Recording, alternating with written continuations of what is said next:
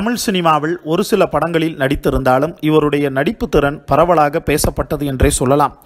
பூ, மரியான் உள்ளிட்ட படங்களின் கதாநாயகியாக நடித்துள்ள நடிகை பார்வதி மேனன் அளித்த புகாரின் பேரில் காவல்துறையினர் விரட்டி தொல்லை கொடுத்த குற்றச்சாட்டில் வழக்கறிஞர் மீது 2 பிரிவுகளின் கீழ் வழக்கு பதிவு செய்துள்ளனர்.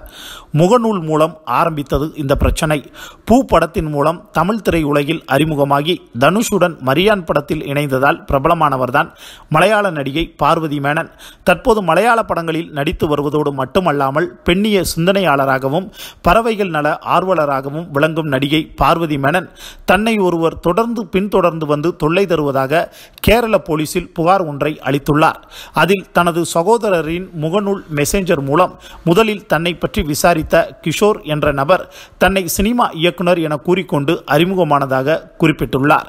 தொடர்ச்சியாக மெசேஞ்சரில் தகவல்களை தெரிவித்த அவர் ஒரு கட்டத்தில் தன்னை பற்றி தேவையில்லாத தகவல்களை கேட்டதாகவும் அத்தோடு இல்லாமல் கொச்சியில் இருந்து கொண்டு தான் அமெரிக்காவில் வசிப்பதாக கூறி தொடர்ந்து தனது குடும்ப உறுப்பினர்களிடமும் முகநூல் கணக்கிலும் நேரிலும் தொல்லை கொடுத்து வருவதாக தெரிவித்துள்ளார் பார்வதி மேனன்.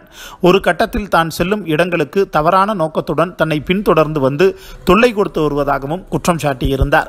இதையடுத்து நடிகை பார்வதி மேனனை துரத்தி தொல்லை கொடுத்த அந்த நபர் கொச்சியை சேர்ந்த வழக்கறிஞர் கிஷோர் என்பதை கண்டறிந்த காவல்துறையினர் அவர் மீது 354D மற்றும் இந்திய தண்டனை சட்டம் 120O பிரிவு ஆகியவற்றின் கீழ் வழக்கு பதிவு செய்து விசாரித்து வருவதாக தெரிவித்துள்ளனர். பிரபலங்களின் உறவினர்களாக இருந்தாலும் அறிமுகம் இல்லாத நபர்களுடன் முகநூல் நட்பு வைத்திருந்தால் இறுதியில் அது என்ன மாதிரியான விபரீதத்தில் கொண்டு வந்துவிடும் என்பதற்கு இந்த சம்பவமே ஒரு சான்றாக அமைந்திருப்பதும் குறிப்பிடத்தக்கது.